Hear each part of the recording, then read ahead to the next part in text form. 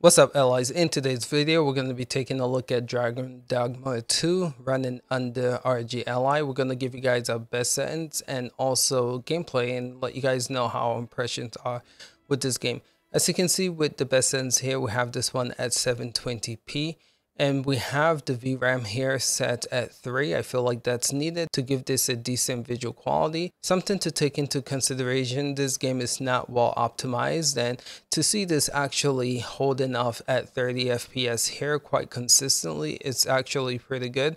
I don't know if you guys have heard the rumors and speculation of this game, but on consoles this one only gets 30 FPS, so trying to play this on your PS5 and your Xbox Series X, you are going to be playing this one 30. So again, to see this one at 720p medium graphical settings at 30 FPS pretty consistently, it's a treat on the Ally. But yeah, I would have to say though, this game does struggle to run. If you go on Steam, you'll see this game has a lot of mixed reviews and a lot of it is negative, and that's because this game just is poorly optimized. And honestly speaking, when it comes to the graphical settings, I feel like the graphical settings really doesn't do much to boost performance as well. This has FSR 3.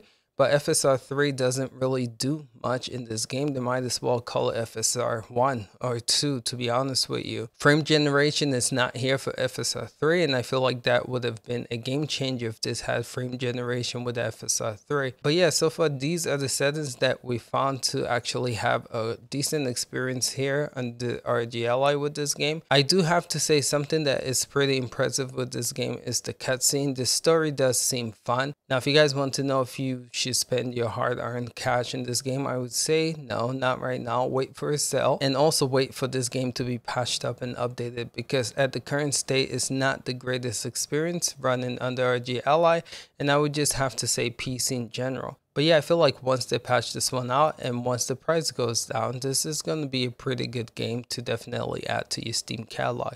But yeah, let us know, what are your thoughts in the comments below. Are you guys playing this one? How has the experience been? Are you guys having a good time with it? Appreciate you guys. We'll catch you guys in the next one. Till next time, peace out.